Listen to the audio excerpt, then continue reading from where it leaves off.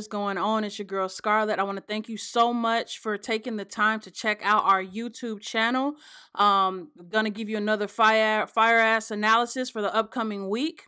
Hopefully you were able to capitalize on the previous analysis that we had, and you were able to learn a lot from that. If you haven't already, please, if you rock with this video about midway through, give us a like, please comment, and if you haven't, please subscribe and hit the notification bell so that you can get notified every single time we upload and get new updated information on Forex Sniper School and Forex in general, okay? Now, disclaimer, since I am in fact studying for my Series 7, prior success does not dictate future results, especially with everything going on in the market. You guys got to understand that. Take pride in learning this on your own as well. Take pride in learning and getting your psychology together, or else, like, why the fuck are you looking at this channel? All right, so with that, let's go ahead and move forward. All right, so first things first, we're actually going to look at DXY, then we will come back and take a look at the other pairs. Okay, so I told you guys last week that I was paying attention to this range. I had this level marked off previously, and I said that if it was in fact able to break, that I would be looking for some type of bearish activity down to 98, okay? Unfortunately, that level got respected. Well, not unfortunately, I mean, you know, we knew what areas to pay attention to. We're currently doing kind of like a descending triangle, okay? So I'm still not looking for any major bearish activity, as you can see, until 98.83 is broken. If 100.40 is broken, then I will be looking for that to go up to the upside to this 102.22 level. So that's mainly the information that I'm paying attention to right now, okay? Now let's talk about UJ last week. So with UJ, I told you guys that I was really paying attention to this 106.371 level, and I was able to get a short-term sell. I didn't really see any opportunities or signals on like my mid-range time frames, so I had to look for opportunities on really small time frames, which means that I was only looking for a specific amount of pips, and I only ended up catching about 34 pips. This was my entry, this was my exit, okay? Now, overall, like I told you guys, UJ is still kind of doing this crazy consolidation shit. I thought NFP last week was going to be enough information to give us, you know, give us that push that we were looking for, give us that fire, but it was like, fuck you, and it decided to retrace. And that kind of makes sense, obviously, because USD is the base part of the currency, and the dollar ended up rising because the DXY is in that consolidation range, so here we are. Now, I am still expecting some type of bearish activity.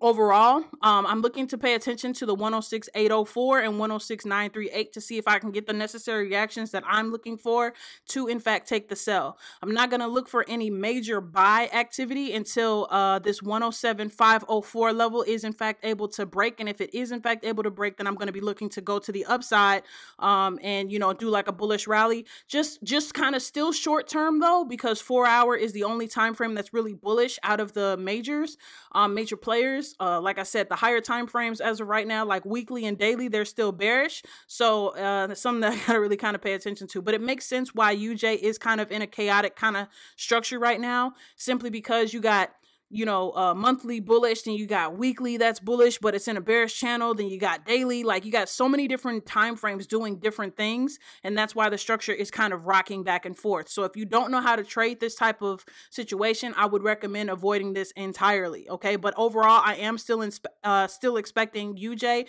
to be bearish for this upcoming week, okay?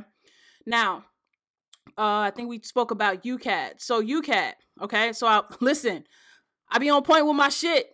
I'm just saying, your girl be knowing what the fuck she's talking about, you dig? But I mean, if you don't listen, that's on you, all right? So I told you guys that UK, I'm still expecting a retracement. I told you that 4 hour is still bullish. However, it was giving a lot of bearish activity for the minor structure levels, all right? So as of right now, I told you guys that if I was going to try to take anything off the 1 hour, it wasn't going to be long. It was going to be extremely short lived. It wasn't going to be long term.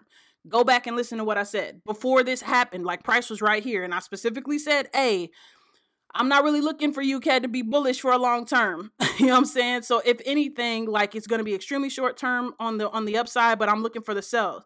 Now, I was in fact able to catch the opportunity here, and I had 2 entries on the breakout down here. Okay. So overall, anything that I'm looking for, like, I really don't see anything that could, I'm still anticipating this to get down to the 1.38511. If you know how to trade lower time frames, you can go ahead and find some way to get in here. However, if playing it safe, I would wait for some type of retracement and then look for it to, or at least look for it to break this level. And if it is in fact able to break this 1.38511 level, then I am going to go ahead and write that down and go ahead and go for, you know, the 50, 60, 70 pips. But this is my main area of interest that I've been mentioning for the last couple of weeks that I still want to pay attention to, because overall 4 hours is still bullish until that level breaks. All right.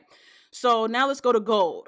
All right. So gold, if you haven't been really paying attention to it, let me go ahead and go to the one that I actually marked up. Hold on 1 second. Oh, where is it? Where is it? Where is it? Bow, bow, bow. Is that the one I marked up? Is it? Yes, it is. All right. So for gold, all right. So I told you guys, I made this very, very clear. All right. I told you that I was expecting gold to still be bullish, but it's kind of fucking with y'all pretty heavy. Okay. So overall, it's still bullish. We still have like some a pennant activity going on the daily time frame, so that's something that you really want to pay attention to. All right. Overall, I'm still expecting bullish activity, especially because we had this 1.714 level break. Period. That's what happened. I told you that I was looking for this level to break first, and then I would be looking for some type of, or price to close above it before I start looking for some bullish action. Okay. We did get the close above. However, we're still in a consolidation range. We got like pennant activity going on. So if you want to play it real close to the vest and you want to be like, I don't even want to risk it because we're in this range, in this vicinity right here, then I would say that you're going to wait for 1723.94 to actually break. And that's when you're going to look to take your buy opportunities up to 1751.72. You have to really be good at entering on breakouts. And if you're not, you probably need to take some time to study. All right. If not, like I said, I'm mainly paying attention to this level right here, which is 1681.10. I'm going to be really paying attention to that heavily to figure out if this is going to break. And if that is in fact able to break, then we'll go from there. All right. Let's see here. All right, here we go. All right, so for AUD/USD, now this was a request from another subscriber. They commented, and in the comment section, they said, hey, can you check out AU? AU looks pretty clean, so that's what we're doing today. Like I said, when you guys leave comments and suggestions of stuff that you would like for us to take a look at, we will go ahead and take a look at them, so this is for you. All right, so taking a look at AUD/USD, overall, I still see bullish activity, but we have a lot of a chaotic consolidation that's going on right now. Weekly obviously is bearish. Daily is overall bearish. With a small time bullish activity. Okay, and 4 hours currently bullish. So if you're looking for the opportunity now, listen to me very closely. Okay, I'm anticipating for this level here at 1 second. Heck is it at? Where's my label? Where's my label? There we go. So I'm looking for this level. Okay, I'm really paying attention to 65696. If this is able to break, obviously I'm going to be taking some type of breakout opportunity. I'm going to ride this up for 92 pips. Okay, but because of how weekly is looking, I am anticipating daily to break. Now, is it going to for sure? No, but I am thinking that it may. Okay, if it does, if this is so, let me pay attention. Pay attention. All right. So if I'm able to get the break above here, I'm only going to ride this up. I'm going to cash out majority of my money. Okay. Because that's, 97 pips. That's a nice pip count. Okay. And especially if you're able to get multiple orders. Secondly, if it shows me signs that it's going to continue, okay, which probably is not going to happen until midweek or end of the week for the upcoming play, I am going to try to take this all the way up to roughly this price point here, which is 69920. Okay. Overall, like I said, weekly's bearish, daily's bearish, 4 hours bullish to retrace. Okay. So overall, what I'm thinking is that unless this level here is heavily respected and it double tops out, I'm still anticipating this to at least give me 90 pips. Okay. On the breakout type level. but I also am anticipating some type of reversal or I'm sorry, continuation, simply because the weekly time frame is still doing its own thing as well. Okay, so those are the main things that I'm paying attention to. I'm not really going to be looking for any long-term sell plays until honestly the 63787 level is in fact broken. Okay, so I want to thank you again. That's my my analysis for the upcoming week. I want to thank you guys for taking the time. Oh, it's Mother's Day. It's Mother's Day. So happy Mother's Day to everybody. As you can tell, I sound a little bit more chipper because a motherfucker got some goddamn sleep. So I got time for that.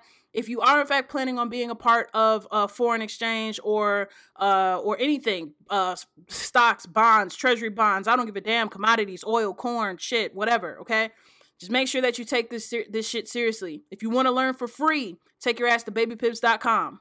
Simple, okay? They got an education platform. They teach you for free. It's just going to take you a while and you might lose some money along the way.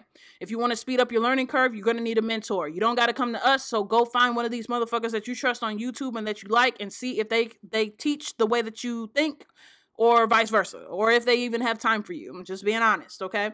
Or you can rock with us. Our website is ForexSniperSchool.com, so you can go there.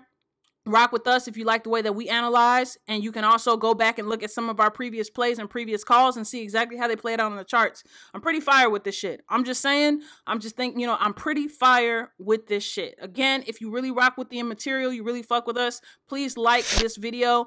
Definitely share it with your friends. Leave a comment if there's any pairs or any, it could be anything, Bitcoin, all that shit. Like, I don't recommend you trading Bitcoin if you're not really like in this or you haven't been in this for a while. But if you want me to analyze it, I'll take a look at it for you guys. Please make sure that you subscribe and you also hit that notification bell because you can get notified via email or notification if you have the YouTube app every single time we upload. It's your girl Scarlett. You know what I'm saying? Appreciate you. Forex Sniper School. I'll catch you guys next week. Peace out. Word up.